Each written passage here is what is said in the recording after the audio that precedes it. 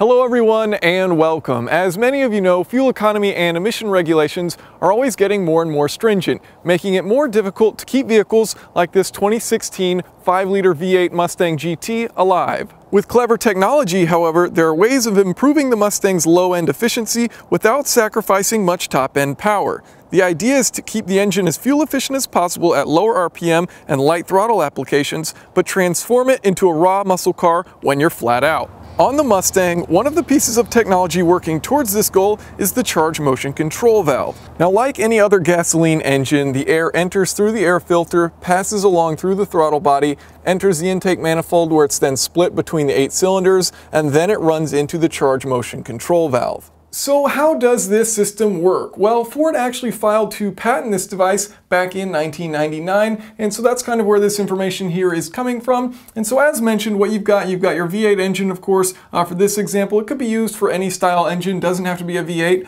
You've got your intake, the air comes in, passes through the throttle body in the intake manifold, and that's where it runs into this charge motion control valve. And so that's what we've got drawn in red right here, and as you can see, there are valves in each one of these ports where the air is going to flow through. And so these will all rotate together, and at lower RPM, these valves will pretty much be closed, so you're restricting the airflow, and at low loads, and then at high RPM and high loads, you'll open that so it's pretty much just wide open, just like a wide open throttle valve. And so what that looks like here, where we've got the intake all the way coming to the intake valve, you've got your charge motion control valve, after which you'll have your fuel injector spraying in the fuel to mix with the air, and then it'll go inside the combustion chamber. And so looking at just the 2 intake valves here, so we're going to have 2 intakes, of course, for a 4-valve cylinder, and here we have an opening. And so as you can see, this valve will open and close depending on what RPM you're at, what throttle position you're at. And so as you close this fully, you can see there's just a small opening there. So most of that air is going to flow into this intake valve rather than both of them. Now, of course, some air will go through both of them and they will both open, but most of the air will flow through here, and you're also restricting that airflow significantly, so not much air can pass, and you're really going to speed up that airflow there because you're channeling it into a much smaller area.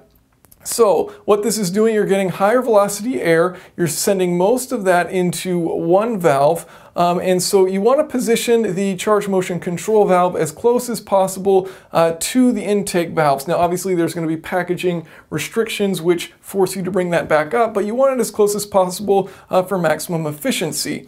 And so what this does is it creates this swirl and tumble of the air and fuel, and so that's going to give a better mixture. So moving into the advantages, you know, that better mixture of air and fuel at these lower RPMs, it's going to give you better fuel economy, it's going to give you better idle stability, and it's also going to lower emissions. So at lower RPMs, you know, these are things that it's okay to sacrifice power because you're not really giving it full throttle. Disadvantage, however, moving into when you do get on full throttle, you're still going to have this, you know, and even though it's going to be wide open and not much restriction, there is still going to be a slight restriction there in airflow. You know, not a huge deal. Obviously, Ford has compensated for it, and the engine's plenty powerful, 435 horsepower, I believe, out of that 5-liter V8 engine. And of course, you're always going to be adding cost and complexity when you're adding devices like this. So it's a cool way, you know, of allowing a vehicle to have, you know, a decently efficient running engine at the lower RPMs and lower engine loads, but still be able to produce plenty of power when you need it and still have, you know, that characteristic 5-liter V8 engine, which the Mustang is known for. So thank you guys for watching, and if you have any questions or comments, feel free to leave those below.